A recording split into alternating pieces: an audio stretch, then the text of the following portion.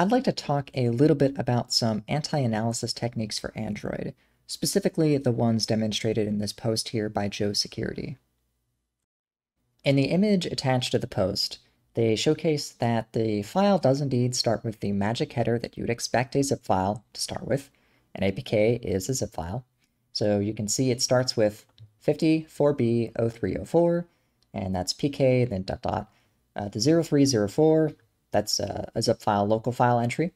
And then later on in the file, you can see that it has a APK signature block. So far so good. Looks pretty legitimate. However, there's an issue that will arise when you try and extract the AndroidManifest.xml file. As you can see, they've attempted to do so with 7-zip, and it says headless error, and then the file name and no extra detail. So what's going on here? If you scroll a little bit further down in the post, you can actually find some pretty insightful details. So from APK tool, you see that there's some exceptions reported, and caused by, invalid send header, bad compression method. A little bit further down, you can see JADX, which uses the same API zip file, has the same issue, bad compression method. So what exactly does that mean, bad compression method? Well, I have the sample open in Hex Workshop, and you can see that the local file header is here. This is the AndroidManifest.xml file. If we look at the compression method, you see the value is 9,154. Now, mind you, here is a list of the values that are commonly recognized by zip extraction tools. We have stored, which means no compression, a bunch of others, and then deflated, which everyone else really uses, and then deflate 64, which a few people use, but you usually see 0 or 8. Yet here we have this big number, which does not match any of these. So naturally, if you try and extract this file with a bogus compression algorithm, what's going to happen? It's not going to work because you don't know what algorithm to use to decompress the data. So all this data in the section down here, we have no idea how it's actually going to be decompressed. Except, the thing is, this only affects Android files. Why is that?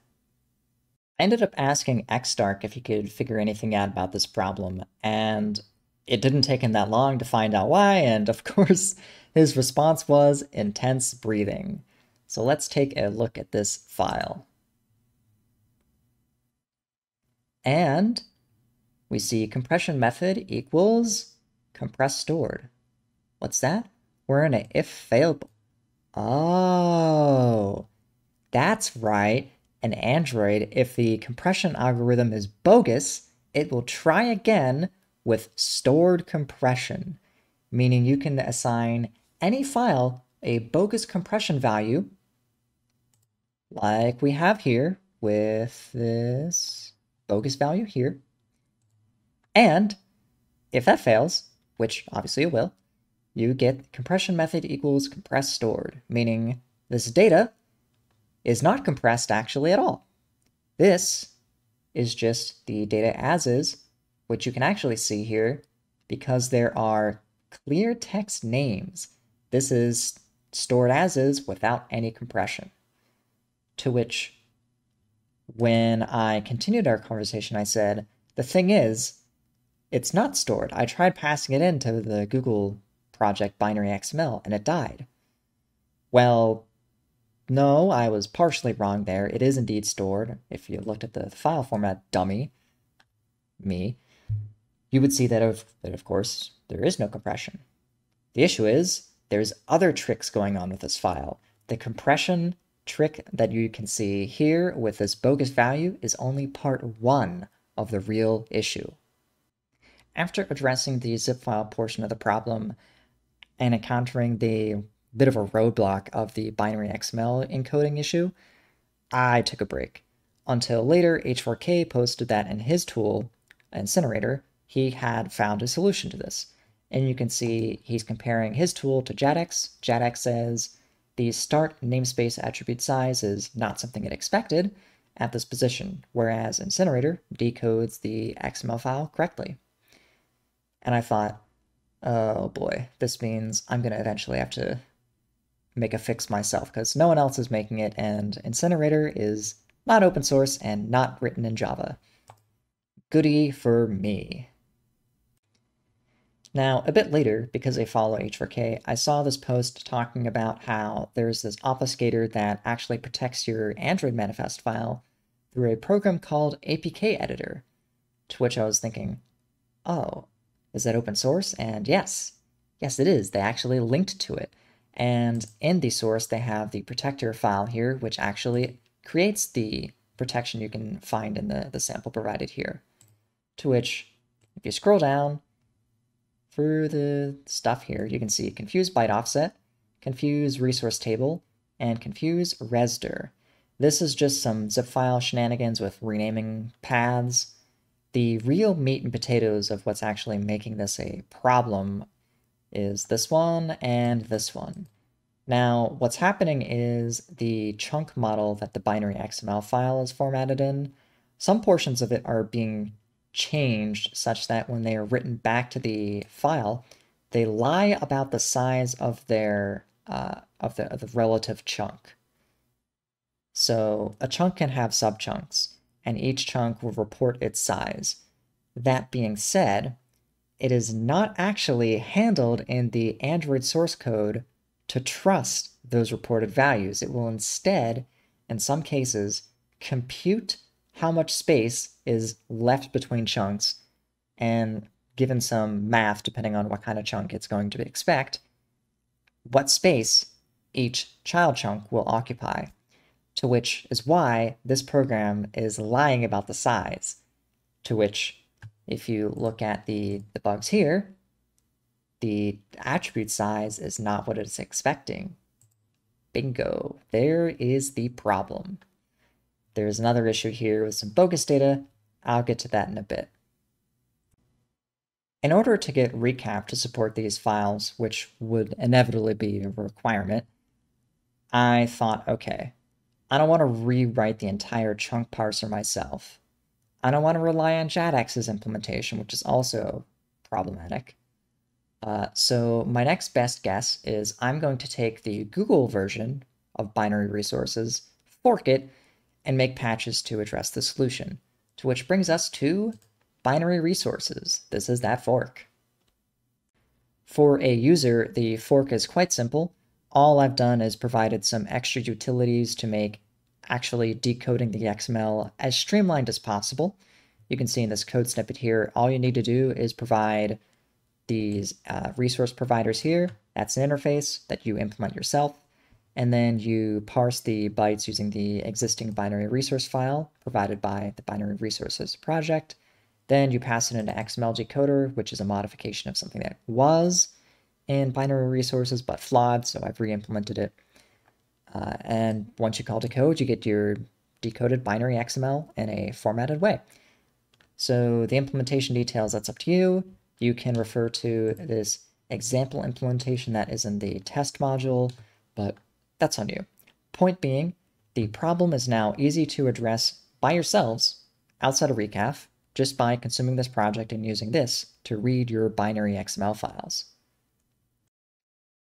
Now, the changes in this project that actually let you parse this file are a bit scattered. The one that I was saying we'd get to later is mostly consolidated here. So we're in the chunk file, and what I did was I added a specific chunk type, just in an to indicate what kind of chunks there are, for something that is not recognized. This previously did not exist, and if you tried to resolve a type from a code that was not recognized, you would get a failure. So what instead I did was create this unknown type, and then later it would handle it somewhere further down in the code. But instead it would just skip it, because if it's not recognized, it's probably bogus. Because the stuff we really care about anyways are actually mostly contained with these. These contain, obviously, the XML contents that we want to decode and print, and the stuff that their values reside within the string table and the resource table, so 01 and 02. So one of the issues with this project, binary resources, is that it doesn't actually match the internals of how Android reads and parses these files, which I mentioned before, with computing the actual size of chunks and sections within those chunks rather than trusting the size. So one such case is listed here. The number of strings isn't actually trusted from the value that says how many strings are in this chunk. Instead, it computes how many strings are going to be in this chunk based off of the amount of data that is within the chunk itself, and it divides it by the size of an int, because what the string pool does is it's just a series of integers which are pointers to where you should actually read the string content from. Each int being 4 bytes, you can derive, given the section space of how much you have to read, well, not to read, but to store strings in, how many references there's going to be. So naturally, if you trust the value that is encoded before, but you have more data or less data, you're going to mismatch the number of strings, and that's going to cause problems down the line. Another issue that we pointed to in the Android protector was that it was changing the reported sizes of certain attributes, to which here we have the XML attribute class, and you can see originally it was going to be the size of 12 plus the resource value that it contains size, which is going to evaluate to 20. So what I did was I exposed this method which reports the local size, which is always going to be 12 because it's 4 ints, or 3 ints, plus the value size, which can be changed. So this method down here ends up getting used over here. So when looking at an XML block, so you know how in XML you can have different attributes in a tag? So what they were doing before was they were saying, okay, we're going to read the next attribute in this current tag by incrementing the offset by a fixed size, 20. But because of the manipulations done in the APK editor, which you can see here, it's changing the size to something that's not 20. The offsets were being wrong, and it was giving you the wrong values because you'd be reading offsets pointing to data for different things. So what we did instead was I said, okay, the offset's going to be plus equal to the attribute size, which is, of course, the methods that we added here.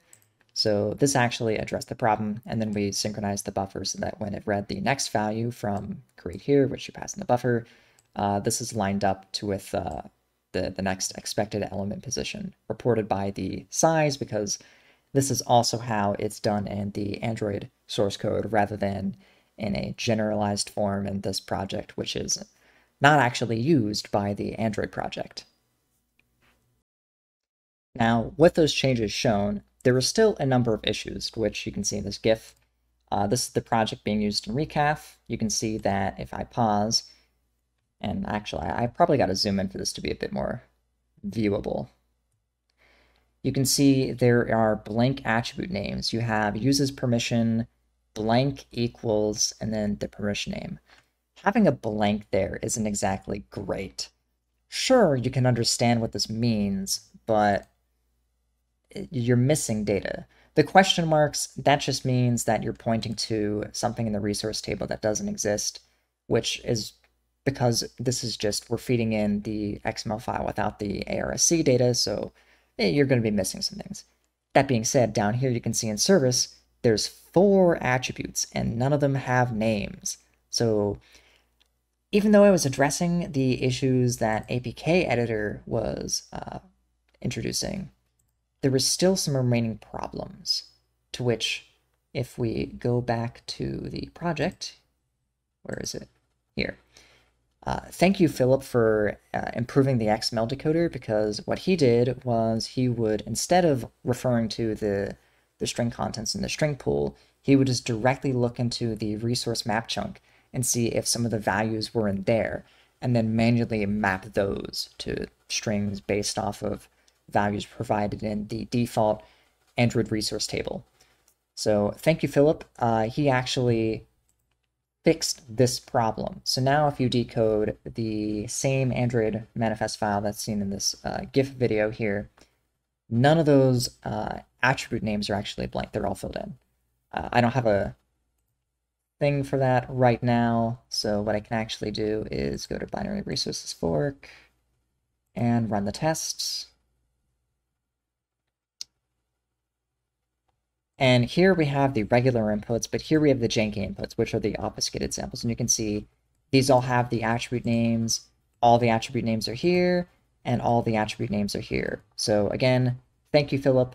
I probably would have not thought about I would have not thought about the straightforward approach of just looking in the resource map chunk. But yeah, this project is basically done now. All the obfuscated samples that we have taken a look at can now properly be decoded into legible binary XML. Well, it translates them into text XML. And there are no missing attribute names, which is great. And this brings us to sample time. So I have Recap 4 open, and this is using the latest version of the binary resources fork. So let's drag in this sample here. So that's going to open there. We're going to open the root directory and open the manifest, and you can see all the stuff is here. This is one of those obfuscated samples, and you can see none of the attribute names are missing. So here we have a nice, legible XML file. Pretty nice. We have another one of those samples from the Twitter thread. Same deal. We're going to open the AndroidManifest file, and you can see one of those obfuscated samples, and none of the attribute names are missing. Nice and legible. And then this is one of the samples I made myself from an APK file that I use a lot of testing with.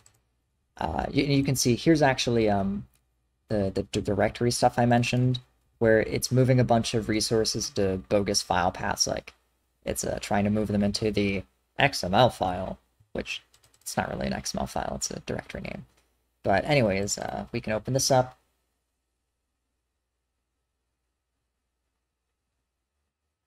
Blooper, I'll have to fix this very soon, but this should be a relatively simple fix. And this last sample here, using DexProtect from this MPH group, this isn't DexProtect made by the people who make ProGuard, so different DexProtector. This one also has some similar obfuscation techniques for XML file stuff, but as you can see, all the attribute names here are decoded fine, and the file decodes perfectly. So we are good to go in Recaf. And that really concludes all I wanted to showcase and talk about regarding this post on Android anti-analysis techniques brought up by Joe Security. Guess I'll catch you next time when I have some further updates on Recap 4.